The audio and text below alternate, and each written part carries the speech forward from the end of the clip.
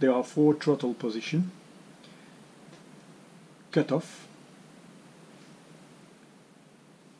this is idle here, then full military power,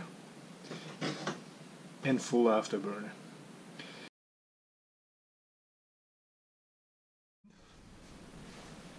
When you start the engine, you do not need to depress the lever, you just lift the handle a little bit more and you can right away go to idle.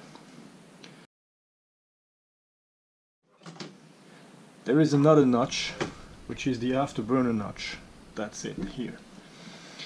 So when the throttle is full military power, to go into afterburner you do not need the lever. You just lift a little bit the throttle and you go into the afterburner range.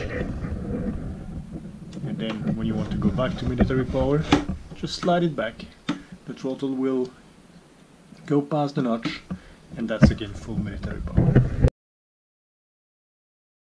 And if you want to shut down the engine, then now you will have to use that lever here, because you need to depress the lever so that you can lift the handle, go past the notch to the cutoff. So this is an engine start. We are about to start the GFS now. Canopy is closed. GFS is starting.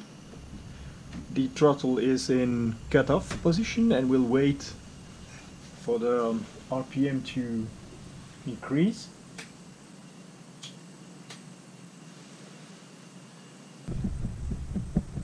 The RPM is increasing.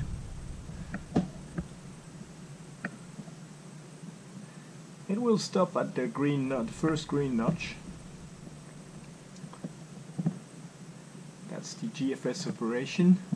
Once at the green notch we will move the throttle to idle and that will start the engine. So, we do not touch the lever, we just lift a little bit the throttle to idle. RPM is increasing past 25%. 40.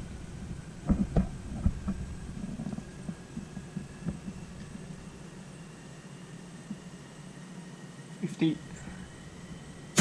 GFS off.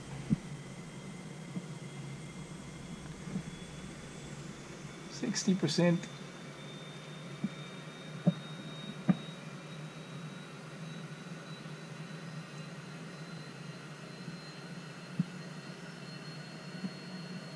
Here is idle, 70%.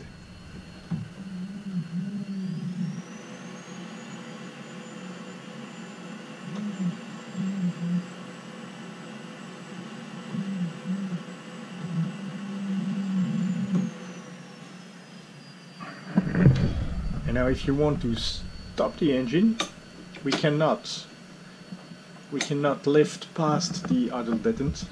So we have to depress the lever here, so we can lift the throttle past the detents, move it to cutoff, and the needle will decrease back to 50%, 40%, and the engine is down.